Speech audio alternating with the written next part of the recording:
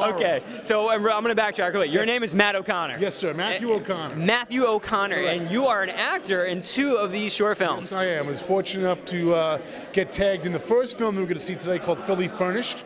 I play the lovable mobster leg breaker Elmo, and the improv that Steve and I had as Frankie and Elmo, Matt loved so much, he wrote Mama Needs a Ride.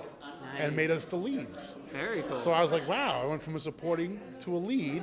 So he booked into films, this festival around those 2 films. So we're going to be in the beginning and the end. Very cool. So packing it all in there. Oh, absolutely. Got to do everything you can. Everything you can. So you're a lovable mobster. Yes, I am. Okay, now do you know any lovable mobsters maybe that you pulled from for this character? Well, I'll give it to you this way. I'm originally from the Bronx, in a little neighborhood called Morris Park, which is a wonderful neighborhood. And I grew up there my whole life, and my wife's also from there, and all my buddies we still go there and hang out. And there are a couple of guys that I wouldn't exactly say they're mobsters, but I wouldn't know.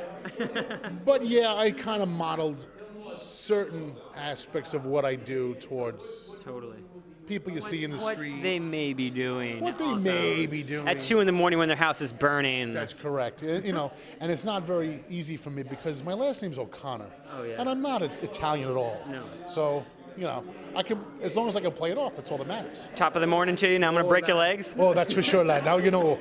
That's for sure. Very cool. Now I have one question for you. Yes, if you sir. could be a lovable mobster or an evil mobster for one day or for 24 hours, and you could totally just be in the shoes of that one mobster, and I'm going to raise the stakes, all right?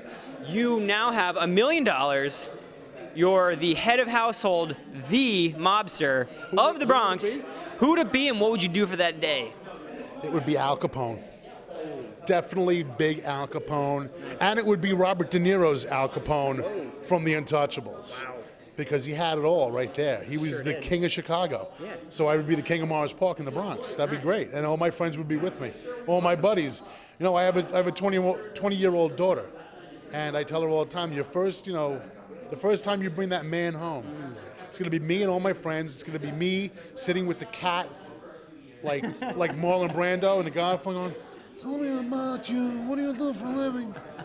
And all my friends are going to be there, and that kid's going to go, ah! And he's going to wet himself.